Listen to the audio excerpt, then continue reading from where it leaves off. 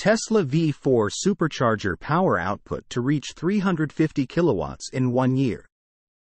Tesla recently introduced new supercharging stalls, V4 in Europe, and the Magic Dock built-in CCS1 adapter in V3 stalls in the United States, but that's not the end of the changes.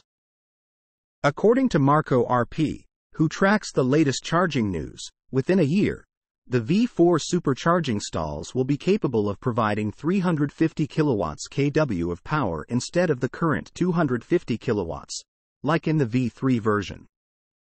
Another thing is that V4 will also get a built-in CCS1 adapter Magic Dock to handle electric vehicles with Tesla's proprietary charging inlet named by the manufacturer NACS and CCS1 compatible vehicles.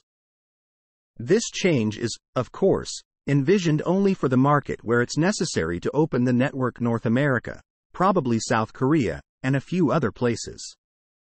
In Europe, and in the majority of other markets aside from China and Japan, Tesla is using a connector compatible with CCS2.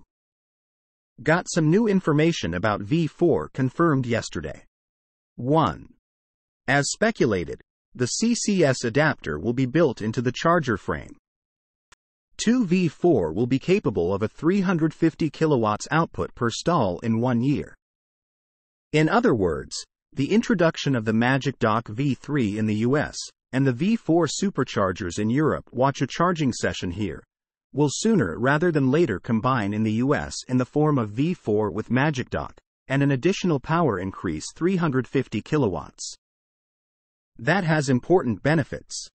Compatibility with other EVs to open the network for non-Tesla EVs, and a longer cable in V4 stalls to accommodate EVs that have charging inlets in various locations. More power means that charging should be faster, at least there is potential for that, depending on the EV model. It will be interesting to see whether the 350 kilowatts power output will be a direct result of the maximum current increase, or if the company will increase the voltage. The photos captured at the V4 site in the Netherlands indicated 1000 volts maximum at the stall level. However, there is one more thing that we must include.